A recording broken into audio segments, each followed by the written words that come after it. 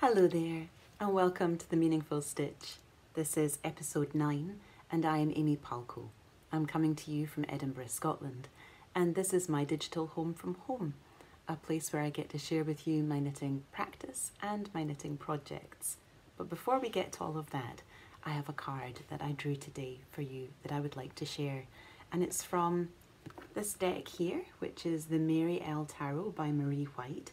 It's a very powerful deck with very strong imagery. I can show you some of the images there. It's very different from the traditional tarot. And the card that I drew for you today is this one, or for all of us is this one. It's the Queen of Swords. So the Queen cards in the Minor Arcana represent an inner mastery.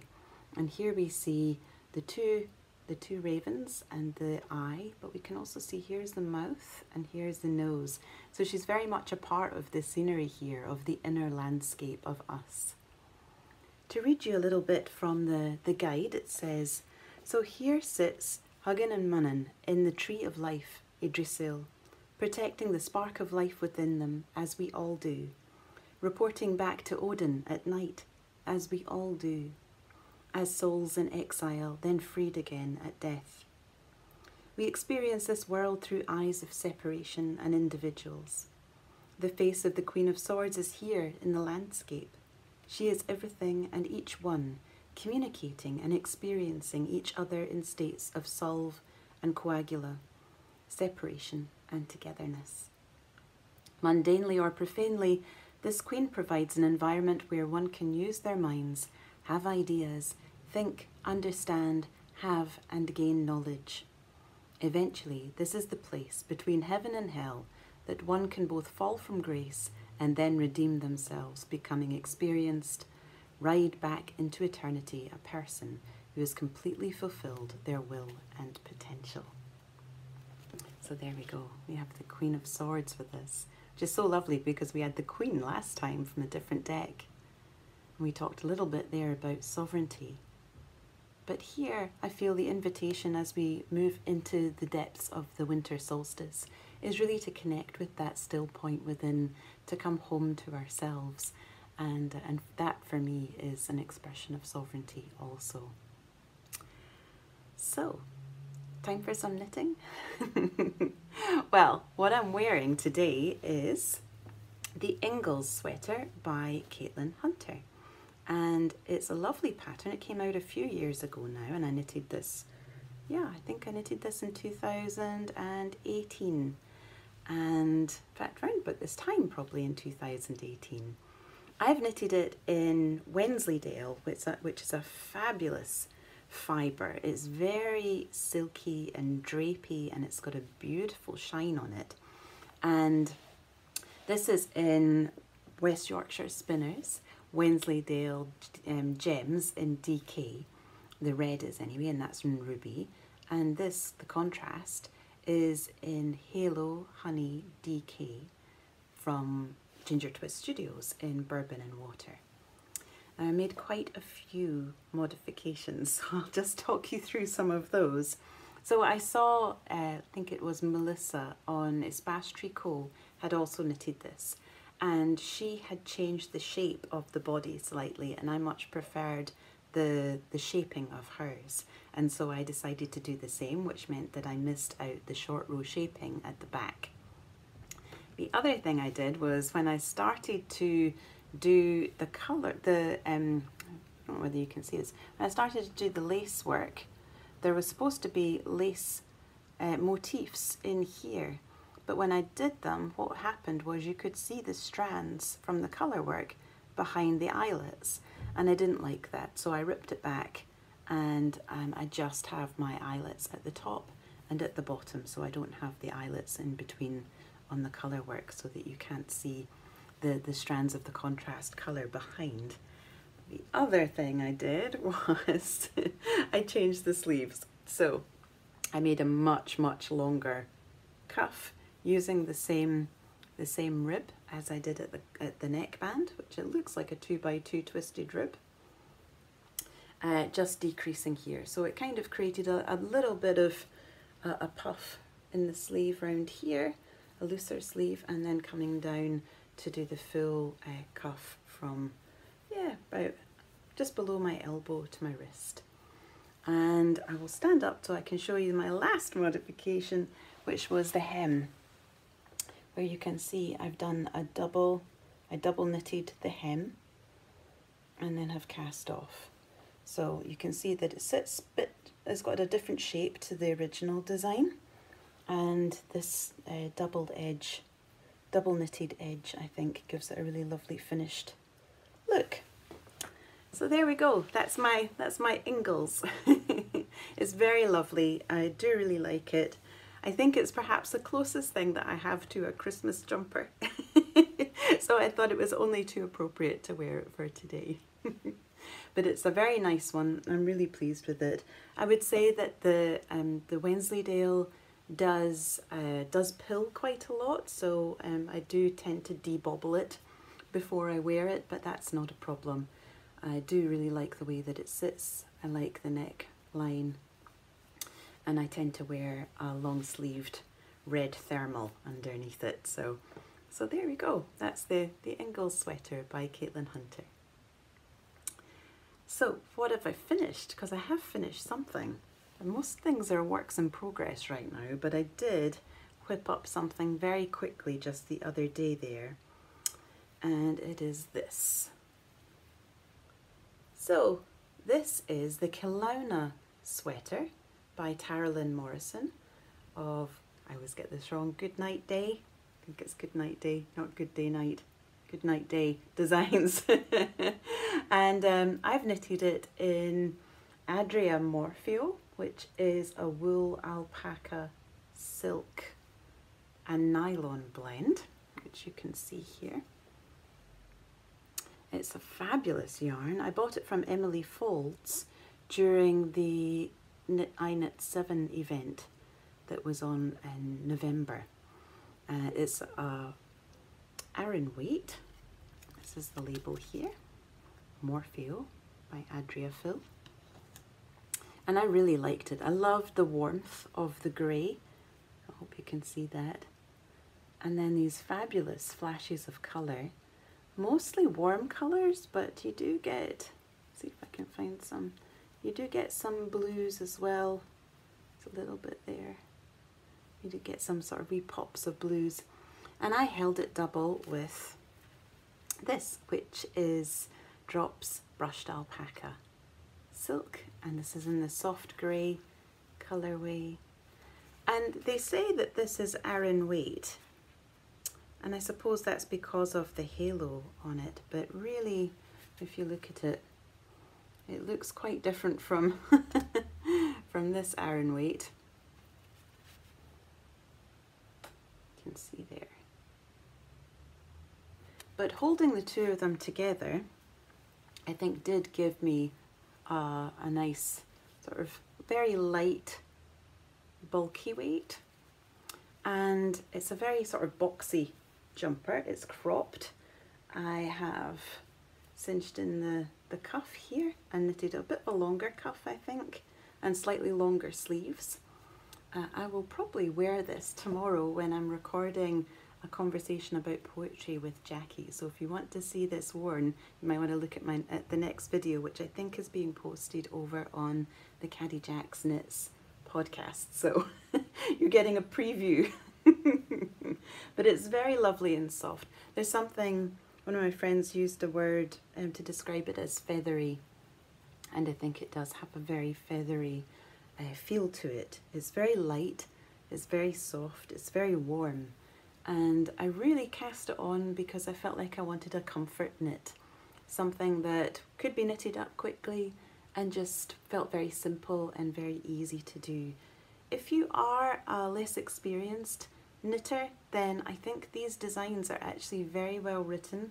I think they're easy to follow, and because it's on the larger needles and with the thicker weight yarn, then they are quite a quick knit.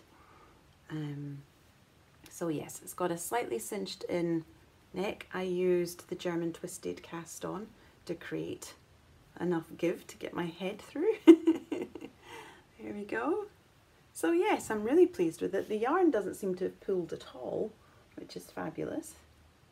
And I just love these wee splashes of colour through it and these lovely sleeves. So that's what I've been working on, and that's what I've completed, and I'm very pleased with it. It's the Kelowna sweater by Tara Lynn Morrison. I will link to all of these patterns and the yarns used in the description box in my show notes. So if you want to follow up on anything that I'm talking about here, then you can go and find it there. Okay, so what am I working on? Well, I've already shared, I think, last week what I'm working on, so I've just kind of made more progress on both. I will start with this. This is the Soiree sweater by Emily Foden. Oh dear, I'm all in a tangle. There we go. So this is what I have so far. It's rolling up quite a lot, so I'm hoping that it relaxes a bit when it blocks, which I'm sure it will. I decided to create a fade using the Nutiden yarn that I had purchased over the course of this year, well, last few months really. And then I've moved from the darkest yarn that I had to the lightest yarn that I had. The Soiree sweater is a beautiful pattern which I've had my eye on for a long time, by Emily Foden of Viola Yarns, and it's from this book here, which is called Knits About Winter. And I shall show you the finished jumper so that you can see. So you can see you have this very simple cable running up the side with this honeycomb section which is created with twisted stitches. I would say that the description of the twisted stitches in the pattern isn't great, and I really struggled to figure that out, and I ended up looking up a YouTube tutorial so that I could see how to do it better. And I would always recommend that you did that if you're struggling with something that you found in a pattern and you can't quite make sense of it. Then there will probably be a YouTube tutorial that you can pull up, and you will actually see somebody creating the stitches that you might have struggled to understand in a written form. So this is the completed jumper. There we go. So I've completed the back. I now need to work on the front. It is knitted bottom up in the round, and then when you get to here, you split and start to just knit the back, and then I will pick up my stitches that are all on my cable already and knit up the front, completing the right and the left sides of the front separately. And then you graft together the front and the back, and then you pick up your stitches round here and knit down. So that's the construction of it, and it works very well actually. I'm very pleased with it, what I've got so far. I will just also talk you through the yarn, because this yarn, I know I've spoken about this yarn before, but oh my goodness. And I've been keeping an eye on what the new colours, the new yarns are going to be from Nutiden in 2021, and the colours are just, oh my goodness. Okay, so stop raving about it and start explaining. So this at the bottom here is called Lavandula Calendula, and that was this lovely sort of shade of violet, but it's got sort of flashes of orange through it too. So I started with that, and then I faded into Between Petals, which is the yarn that I had the most of, which is this one here. Isn't it lovely? It's sort of a peachy shade. So fading into Between Petals, and then I faded into the very small amount I had of Goodbye Summer, which was on the outside of these little cakes here that I purchased a couple of months ago. And then from there I have faded into my Footprints in Sand, which is this central colour here, and which I had also on the outside of these little cakes that I've also got. And then I've faded into Salt, which is this colour up here, which obviously is the inside of that cake there. So now I need to replicate this. I'll show you the side, because isn't that pretty? I'm so pleased with how it's knitting up. I do think it's really very beautiful. And there we go. So now I need to start knitting on this part here. It looks very wide. It is a jumper with a lot of positive ease. So it will be one of those pieces that I'll be able to wear outside on top of other layers, I think, or I'll just be able to throw on over whatever I'm wearing inside when it gets particularly cold in the flat. So yes, I'm going to be picking up from here and knitting up the front and then picking up from my sleeves. So I'm hoping to work on that over the next couple of weeks, because I would really like to get this finished. It's an interesting yarn to knit with because it is unspun. So you can see it's not a spun yarn.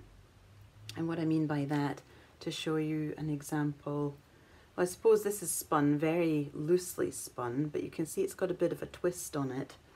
And then this would be another example of a spun yarn. So you've got individual strands that have been twisted and spun together. But this is unspun, and that means that it can be quite fragile. So if you pull on it too hard, it will just pull apart. But equally, if you put your strands together and then give them a bit of a rub, then your strand is reconnected. So you just have to be gentle with it, actually, and it's a learning process, I've found, knitting with it, because I am so used to knitting with spun yarn rather than unspun. But I've found that it's really brought me into a deeper sense of an encounter with my yarn and with my knitting. So it slowed me down, which isn't necessarily a bad thing, and I really deepened into the experience of it and really allowed myself to enjoy it, particularly this movement through colour, and really exploring that and enjoying it. So yeah, it's working out beautifully. I am really pleased with it, and yeah, like I say, I'm hoping to get the rest of it completed. You can see the gradations of my colours, I think, moving down into the lavandula, calendula, but I'm just really pleased with my fade, so I can be pleased with it. So the other thing that I'm working on is, of course, something which you have now seen many, many times, and probably, I mean, you may be a little bit bored with it, but I can honestly say that I am not bored of it in the slightest. This is my half and half triangles wrap, and I'm knitting it as part of the Caddy Jacks Knits CAL, their knit along, which is called the half wrap CAL, and it is enormous. It's enormous, and I actually have done some work on it, even though you might not necessarily think that, but I only have this many stitches to pick up. So every time I knit a length of a row, here we go, every time I knit towards these stitches here, I get to pick one up and then knit all the way back. And so I'm picking up one of these stitches for every 2 rows, and I think I have maybe about 30 stitches, yeah, around about 30 stitches I think to pick up.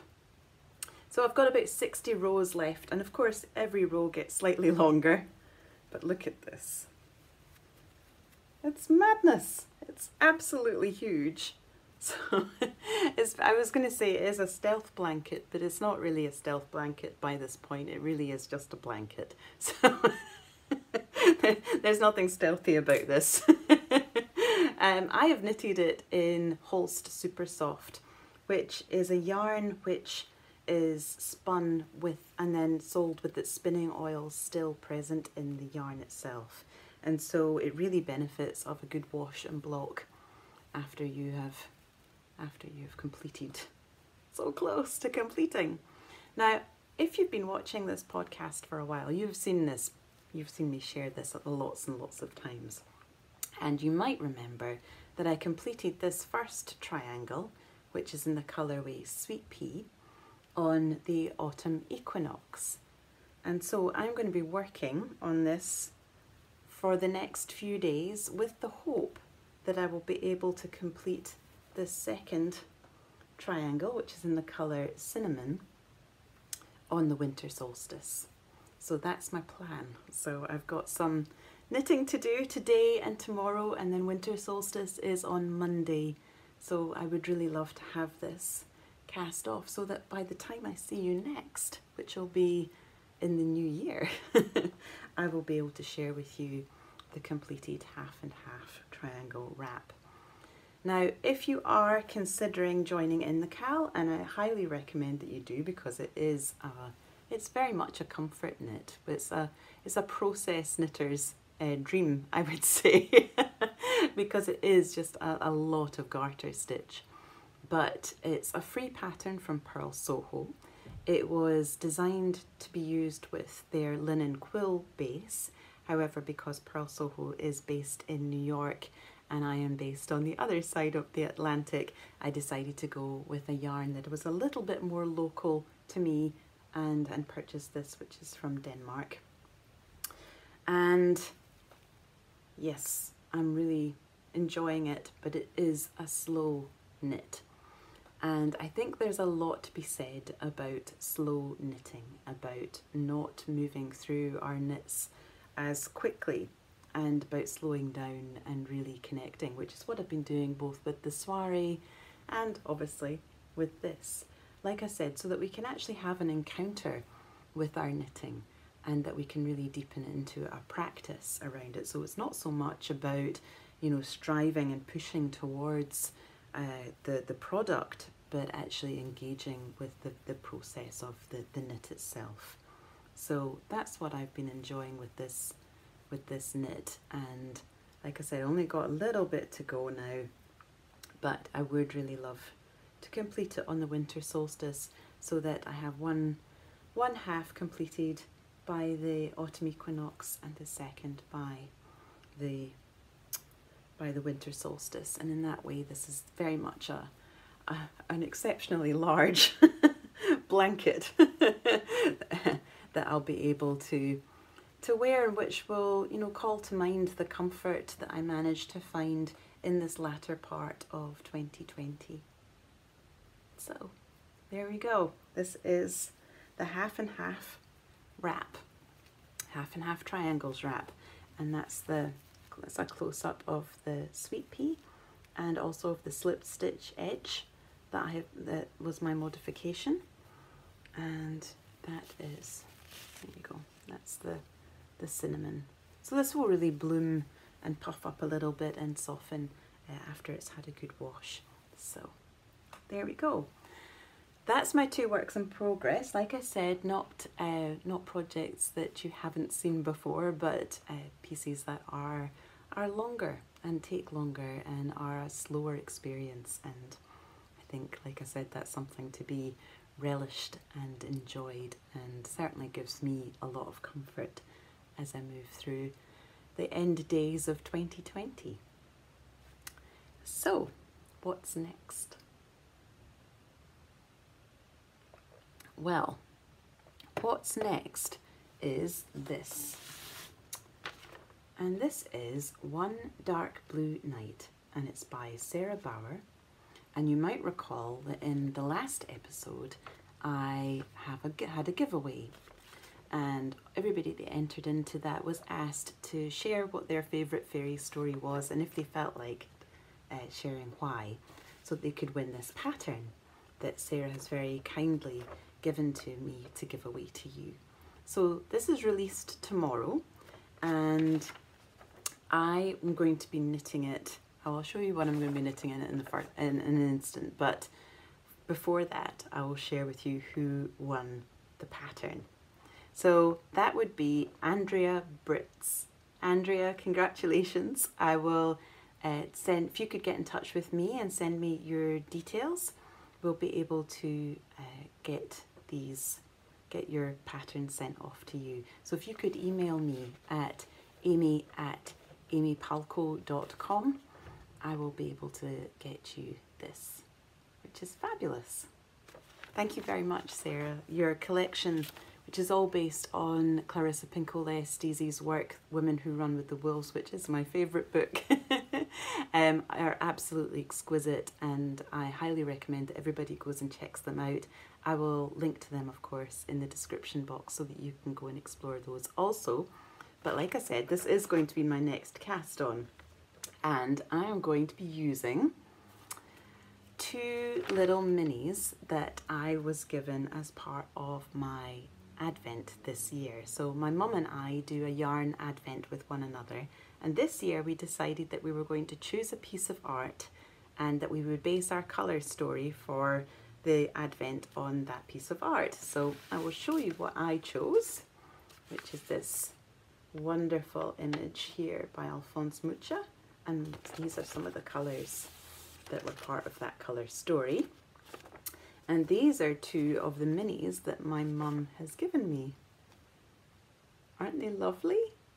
So, these are from John Arbon, and they are Yarnadelic, which is 100% Falklands Merino, and these are the 25-gram minis. So this is Pink Moon, and this is Wondrous Place. So Wondrous Place is this, oh, just like, it's almost like a blood orange kind of colour, I think. And this one here, Pink Moon, actually has some like blue tones to it. I thought how perfect to knit a design that has the moon phases using a yarn called Pink Moon and Wondrous Place. So those are 2 of my colours, and the 3rd colour, which is going to be the contrast, is going to be my Preseli, my leftover Preseli, and this is in the colour Basalt, and this is Garthenor yarn, which is a mix between Polwarth and Romney.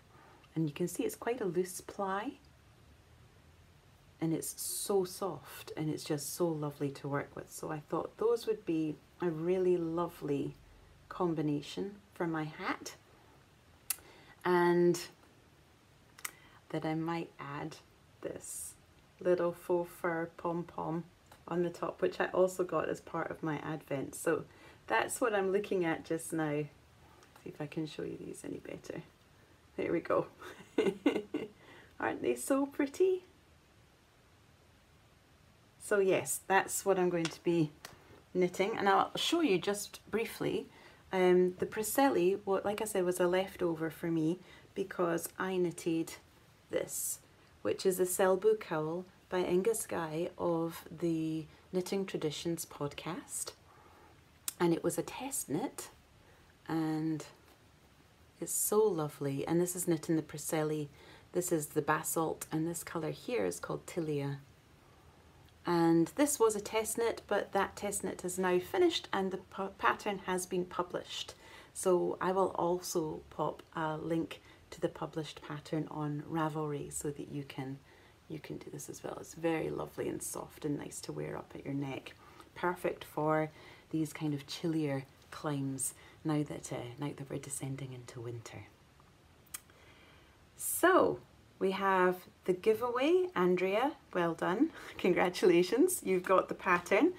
That's going to be my next knit also. And what do I have up next for us? Oh, it's I won a prize as part of a giveaway.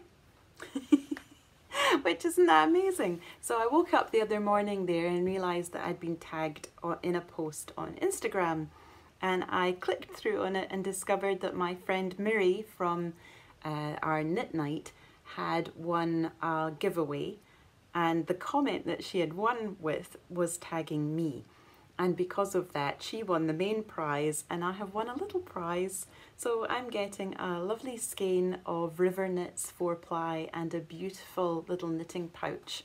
So I'm really excited about that, and the giveaway was done by a company called beanieboat.com, and so they've got a new Maker's Corner and they're selling some beautiful yarns.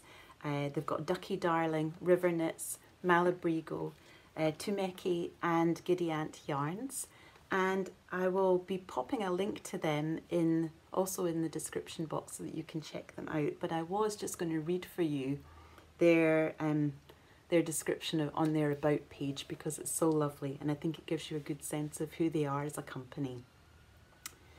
The Beanie Boat all started with an "I wish I could" sentence. All the woolly warmth is lovingly handmade by Nikki, who walked away from the corporate world to be poorer but infinitely happier. The soapy goodness delights are equally lovingly handcrafted by Sharon, who, after a career in public service, decided that a slower life was the life for her. All our wares are given the sniff of approval by Jackson, a rescue staffie who had an absolutely horrendous first year of life. He's now living his best life. Your support of our little adventure is appreciated hugely. Isn't that delightful? So I will link to their Maker's Corner in the description box so that you can go and check them out as well, because they are ever so lovely and their stock is really beautiful, and I think you're bound to find something there that you like. And hopefully on the next, if the post behaves, I think the post is struggling everywhere right now, but if the post behaves, then hopefully I'll have my giveaway prize to show you on the next episode. What do I have next? So next, well, one of the reasons why I have only got one finished object, and it was the bulky weight sweater, and I didn't get as much done of the soiree as I had hoped, is because I've been busy working on the My Word Goddess readings. I mentioned these in the last episode, but these are my offerings that I give at the end of the year, so they're only ever available in December and January, and I've been offering them for the last 10 years, which is amazing to me. And they connect you with a goddess guide for your year. And the whole idea of them is that they help you to discern what your word of the year might be. Now, I'm going to talk a little bit more about what my word was and what my new word is going to be in the next episode. But I did just want to let you know that the My Word Goddess readings are now available. I will link to them again, and that if you want to receive your My Word Goddess reading by the new year, then you need to put your order in by this coming Friday, which of course is Christmas. So I need your order in by Christmas in order to make sure that you will receive your reading by the new year.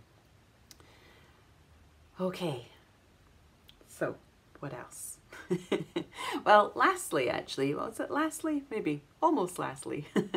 I've been doing a poetry advent with my friend Jackie over at Caddy Jack's Knits, and so that's been done through Instagram. So every day she or I have been posting a poem in our Instagram stories, and then on Sundays we've been meeting for a poetry conversation.